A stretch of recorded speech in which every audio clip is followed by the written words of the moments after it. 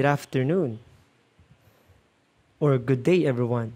Once again, I'm Mr. N, and today I'll be discussing about solving quadratic equations by using the quadratic formula. So, let's have a recall or review about this term. Solution set or roots. So these are the values of the variable that will satisfy the equation. And we can solve quadratic equations by using exacting square roots, factoring, completing the square, and using the quadratic formula. And this time class, we're going to deal with quadratic formula. Once again, solving quadratic equations by using quadratic formula. So the quadratic formula, it states that if ax squared plus bx plus c is equals to 0, where a, b, and c are real numbers, and a should not be equal to 0, then x is equal to negative b plus or minus square root of b squared minus 4ac all over 2a. So that's the quadratic formula. Now, how did we derive from this formula? So you can look into your module to see the step-by-step process on how we come up with this formula, or you can search in the Google, okay? Now let's proceed with the examples. Let's have example number 1.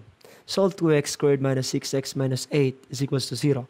So using the quadratic formula, we're going to identify first, what are the values of a, b, and c. That's step number 1. So the value of a is 2, the value of b is negative 6, and then the value of c is negative 8. Now this time, we're going to substitute the values to the formula.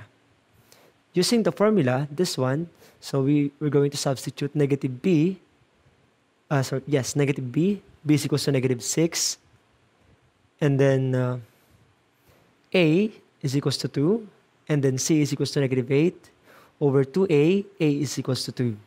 Okay? So, we're done substituting. Now, we're going to the next step. We're going to simplify.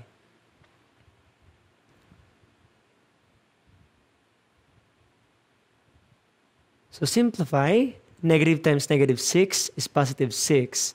And then, the square of negative 6 is 36.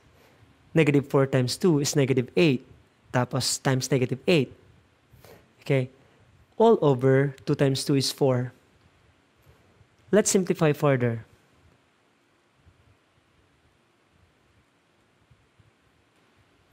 We have now this one. 6 plus or minus square root of 36, and then negative 8 times negative 8 is positive 64, all over 4. Next, we're going to add, or combine the number or numbers or terms inside the radical sign or square root sign. 36 plus 64 is 100. So we have now 6 plus or minus square root of 100 all over 4. Now, let's have the square root of 100. What is the square root of 100? Very good. Positive or negative 10. And now, we have x equals to 6 plus or minus 10 all over 4. So we have two operations here. One is plus and one is negative, or minus. So we need to separate them first before simplifying. So separate them. Okay. So we have 6 minus 10 all over 4. And then on the other side, we have 6 plus 10 all over 4. Simplify. 6 minus 10 is negative 4 over 4. And then on the other side, we have 6 plus 10, that's 16 over 4. And simplify. What is negative 4 divided by 4? Negative 4 divided by 4 is negative 1. And 16 divided by 4 is positive 4. Therefore, class, the roots are negative 1 and 4.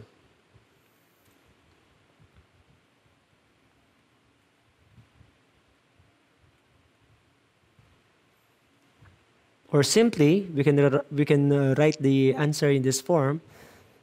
solution set, -1 and 4. Question. Okay, very good.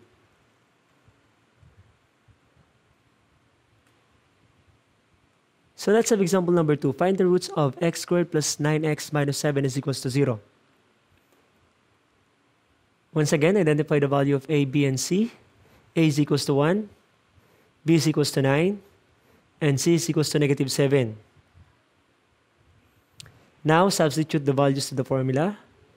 So we have the formula -b plus or minus square root of b squared minus 4ac all over 2a. We're going to substitute. B is 9. So lahat ng b papalitan natin ng 9. And then a, 1. C is -7. Okay. So we have now -9 plus or minus square root of 9 squared minus 4 times 1 times -7 all over 2 times 1. Okay. Now step number 3, we're going to simplify it. So simplify. That's it. So -9 plus or minus 9 times squared is 81. And then -4 times 1 is -4. It's -7 all over 2 times 1 is 2. Okay, simplify further. We have -9 plus or minus. We just multiplied -4 by -7, and that is positive 28. So we have now -9 plus or minus square root of 81 plus 28 all over 2. And combine 81 and 28 by addition. So we have now -9 plus or minus square root of 109 all over 2.